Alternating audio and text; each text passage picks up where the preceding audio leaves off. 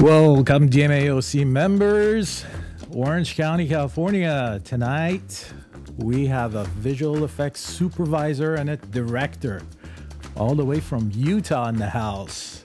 Hey, how's it going? Thanks for having me. Super excited. Thank you for being here. It's been a while since I've done some stuff because I've been busy with work. So this has been when you were like, hey, you want to come talk? I was like, absolutely. So put something together. It's and we're going to walk through it, but I'll introduce myself really quick. My name is Aaron Sorensen. I'm a visual effects artist, supervisor. I've directed a couple other little things, nothing huge yet, but I'm incredibly passionate about visual effects, and I'm sure a lot of you here are. I started in more motion graphics back in the day doing After Effects, and that became an obsession and went into 3D, and then that went into visual effects. So I slowly kind of progressed into it, and I've used almost every software there is. So I've used Maya. I'm currently learning Blender, and I'm loving it. So yeah, I've used Cinema 4D, 3ds Max, Houdini, used them all, and I love them all.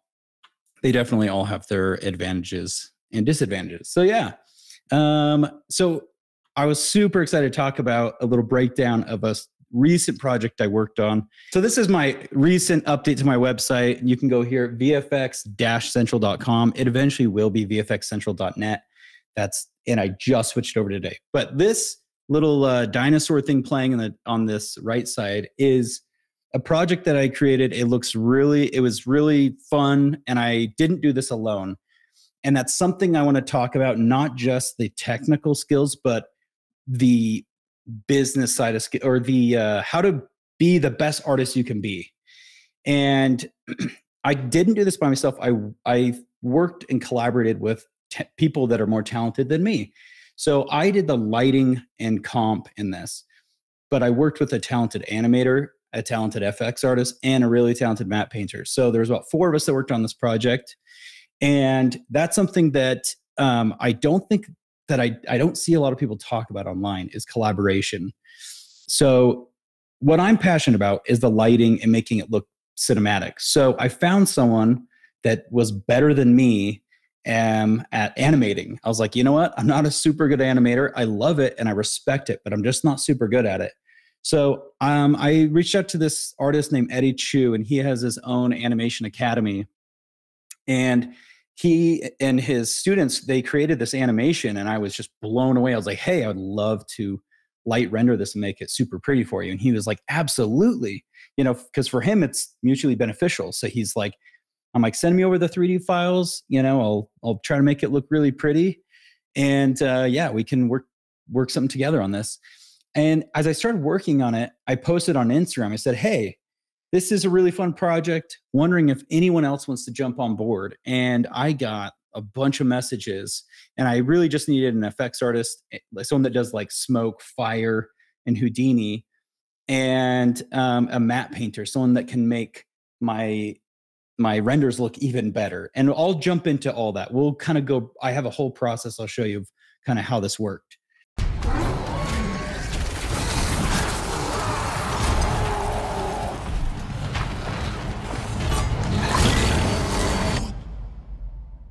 So yeah, it was just this cool, big dinosaurs, robots fighting and all that. So one of the things you'll first notice is the quality actually isn't that high. And that was another part of the process I wanted to talk about. Was I knew that when I was going to render this out, it was going to go straight to my phone. It was going to go to Instagram. It was going to go to be shown on a little screen. So I thought, I'm going to render this in 720p and scale it up to 1080. And that saved me so much time on render time. If this is going to, to the movies or whatever, I obviously would do it 2K or above. But it's all about context. Where is someone watching this? Oh, they're going to watch it on their phone. Then I'm going to not waste render time, and I'm just going to render it out in a lower resolution. So think about where your deliverable is, at the very end. But where is this going to be played? If it's going to be played on the phone, don't do 4K in my opinion. And 720p is good, and then you can up-res it. You also can bump up a lot of your render samples and stuff. So that's the shot we're going to kind of look at. All right. So this is kind of the process that I'm going to talk about. So we start off with an animation or a layout. And when you're working professionally, these are the things you want to lock down with whoever is having approval. Because if you don't lock the layout and the animation down, if they make changes to the animation later when you've gone past this point, it becomes a huge pain. Like your simulations are off, your renders are off, everything's off. So you always want to make sure that layout and animation is done. And layout is basically like the layout of the objects. You're working with like the composition with the camera. So where are things going to be placed in your scene? And there's a lot of things you can do to make it look really nice if you study things about cinematography and how to make things have a focal point. So we start with the layout and animation, which is what Eddie did in his team.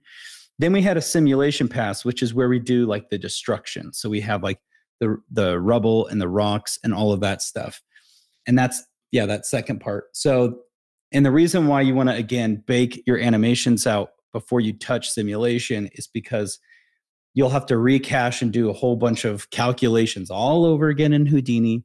And that's a huge pain. And I want to give credit to, his name's Urban. Oh man, I can't remember his last name, but he's the one that did all the simulation stuff for me, and he absolutely killed it. He has a studio called Theory Accelerated, and they make a cool plugin for Houdini. So if you want to learn how to do explosions and fun things like that, I would say go visit him.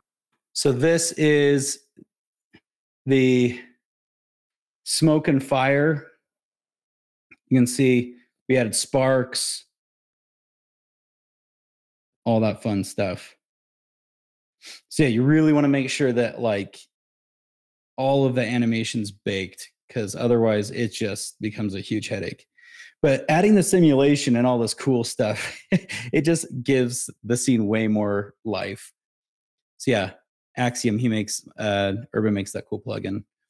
And then I think I can show you, is this the one with so this is the raw animation before the simulation. This is like the layout. Kind of a cool thing. Let's see, I'll play again. So yeah, they really focus on like how the camera moves, who's the camera focused on, the composition, where the characters are all laid out. And then let's see, this is the breakdown. Okay, so this is a breakdown of kind of what I did. So looks all pretty, but there's lots of layers. And we're going to go over kind of this process in comp. In all the compositing, so there's After Effects and then there's Nuke. I did all this compositing in Nuke, and I created those crowds all in Blender. They have a good Blender's amazing for creating clouds or crowds. And then lighting was in Clarice, and that software is no more. So Clarice went under, sadly. So yeah, that's a quick breakdown. Once we have the simulation, then in parallel, we kind of had up here's the matte painting that my friend Ian Vickner worked on. So he created a 360 dome, and I told him kind of what the mood was. Nighttime, it's like a battle royale in the middle of a city. So he did this huge matte painting, and he did this beautiful planet. So maybe this is set in some other planet, and so you could see some distant, like Jupiter, another moon, who knows. So while he started doing that, I started working on like the base lighting, and I started lighting things. And some of the lighting techniques that I used was, first you have, so right here, this is like the general light. It was like an HDRI or environmental light, which is more bluish or greenish. And then I have a bunch of area lights, and I love putting area lights or lights behind characters. You want to create some separation, because if you see in this image, everything's kind of blending together. As soon as you add some backlights and lights that give a nice silhouette around your objects, it's now separating them from the background. So you're kind of cutting them out with light. So I start using lights and moving them behind to separate them. It's about creating that focus. After that, I added some more like environment lights. I started lighting up the city in the background a little bit more. And then I added some spotlights. So you can see right here that above there was no lights from the fence. Like you couldn't see the shadows and the lights shining through, the spotlight shining through the fence or on our subject. And now you can see a spotlight on the floor. And here's kind of a wide view of those spotlights in this scene. So I was able to create a bunch of spotlights and animate them, and they're kind of moving, almost like they're panning and following the action. Because if this was like a real thing, you'd have someone up there in the stadium, controlling the spotlights, following the action. So I did kind of the same thing. I just created a spotlight and was following the action, animating the lights and having lights pass over the crowds. And it just kind of gave it much more of an environment feel. So once I was happy with like lighting and all that, then you go to this mess. And does everyone know what this mess is? So this is the worst example of what you could do in Nuke. And Nuke is where you composite. So Nuke is a compositing software like After Effects. But instead of layers, like stacking layers in After Effects, it uses what's called nodes. And you have like a tree. So you start up here and you slowly go down, adding in a bunch of stuff. And these blue little nodes are like where I'm merging stuff. And this is a terrible example of what you shouldn't do in a studio, which is make a huge mess. You can be much more organized and clean these up. So, but I knew I was the only one opening it. And so I kind of was going really, really fast. But if you work at a studio and you work with Nuke, make sure you clean them up because it's embarrassing. So that was a fun little node tree. But if you start at the top and go all the way down to the bottom, this is where we're going to have that final image. And these are all different like images and stock effects and layers and different passes to make this thing work. And now we're going to talk about that. So when I render out an image, I will have a bunch of different passes. So I'll try to explain kind of like what a pass is. So instead of just like an image, like you have like a flat colored image, like in this top left corner, you can have information stored within your image. And some of that information's like volume. So like smoke or haze, and some of it's the diffuse, so the colors of the ground, or it's the reflections, as you can see here. So we have like a reflection pass. And so there's all these different passes that you can use to help you comp stuff together in your final look. And these colored passes, these are basically masks. So if you think of like masks in After Effects, like a roto shape, these are different. You can export out a mask for each object and material so that I can use those all together. So it looks crazy, but this is just kind of showing you what was stored in this image, which is, it's a lot. So we're going to start at the top kind of and kind of show you what happens along this process. So this is the raw image. It was noisy. It didn't look good. It was exported out in 720p. So it was kind of rough, but I knew with motion blur and a bunch of compositing tricks, I can make it look better than it is. So again, while I was working on this, over here are the matte paintings that Ian was working on. And you'll see that he had a background. Then he took the city. I sent him some renders of the background of the city, and he started painting over them, adding on lights. And then when I merged these together, you'll see that, oh, now we have like a city in the background that looks a little bit better. You know, we're starting to get a little bit more detail. And I didn't have to spend time in 3D modeling every window and every single light. I was able to have a matte painter come in and just paint in Photoshop.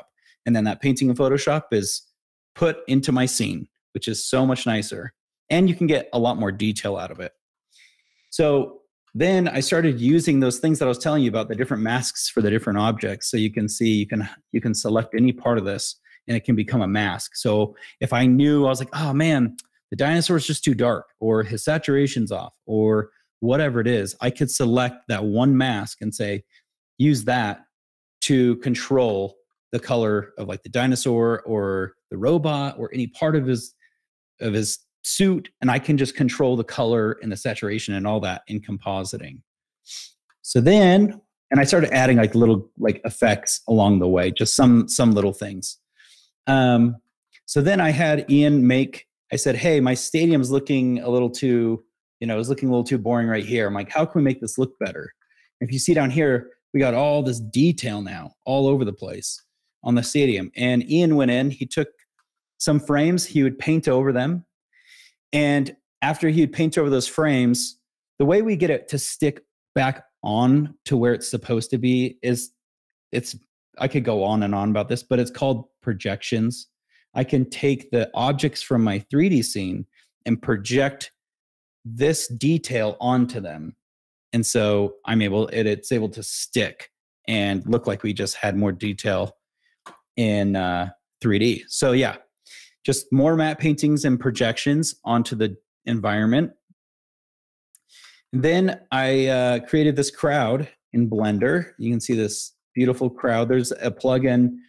It's not that expensive. And Blender's nice because it's free. Like I'm trying to rebuild this whole scene right now in Blender to see if it's how it holds up. But you can create this crowd in Blender super easy. And they come textured and everything. And then I rendered them out as a completely separate pass. So when I say pass, it means just them with like a transparent background. And the reason why they were able to stay is because I was using the same camera information. Like I said at the beginning, we baked all of that animation. So the same camera has been used in Nuke. It's been used in Clarice. It's been used in Blender. We're using the same baked camera.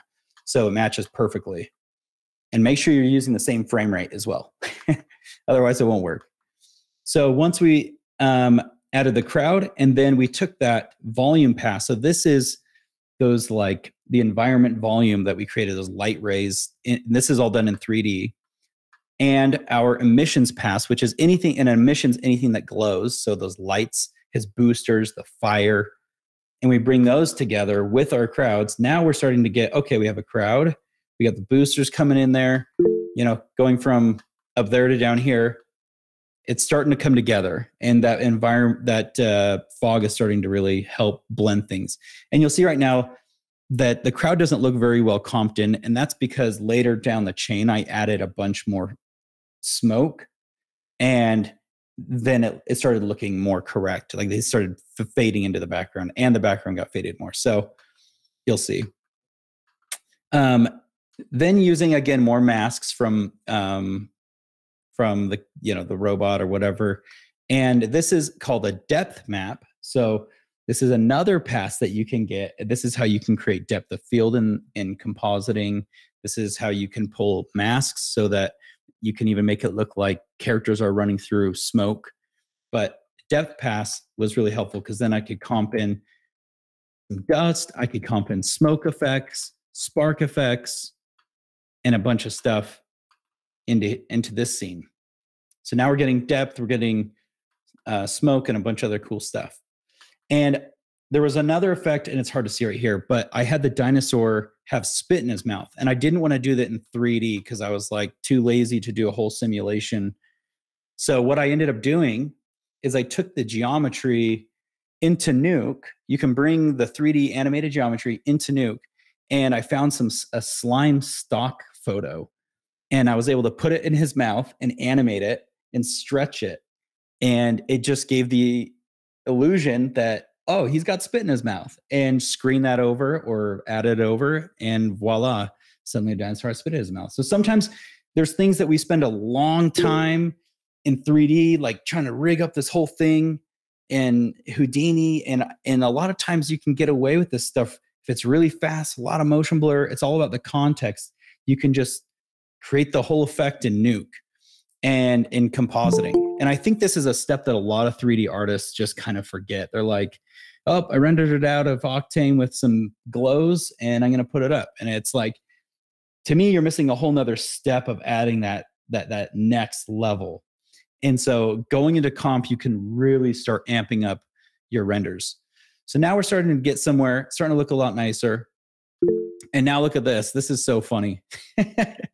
The camera, once you turn the motion blur on, it suddenly all is blending together. And that's what always makes me laugh. Because, you know, if this would have been a slower moving shot, not as much movement, I probably would have spent more time on some stuff. But I thought, you know, the camera's moving, the characters are moving. It's very fast.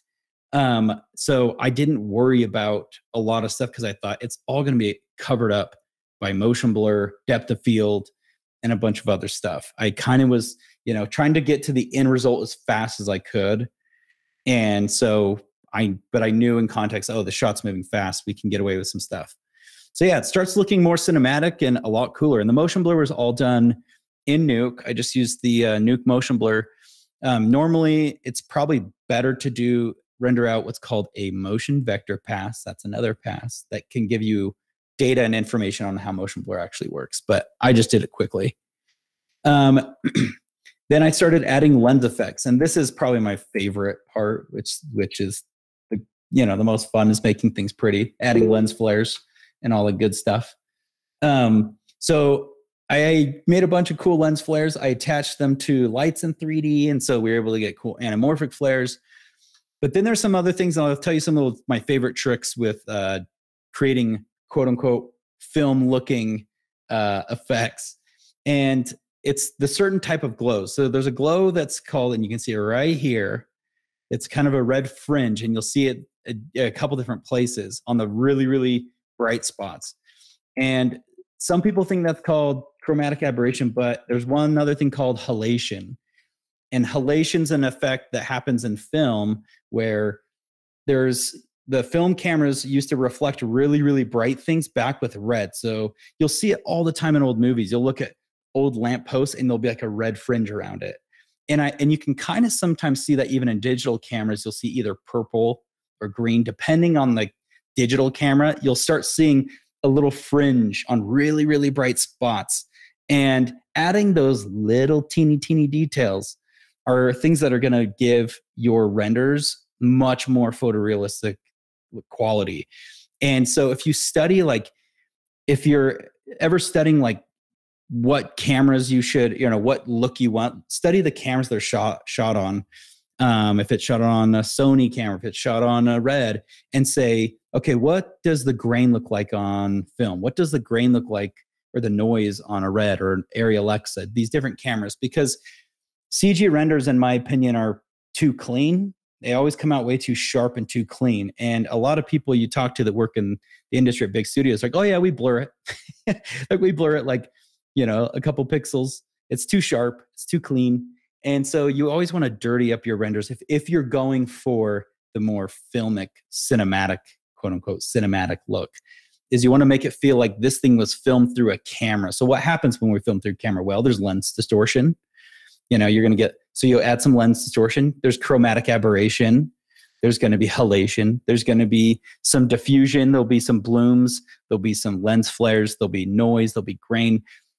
Adding that next, and I do this at the very end, and adding in all those little things is really what's going to start making it feel like not just like a render, but man, that's like something out of a movie. I had a lot of people ask me when I posted this, they're like, what movie is this from?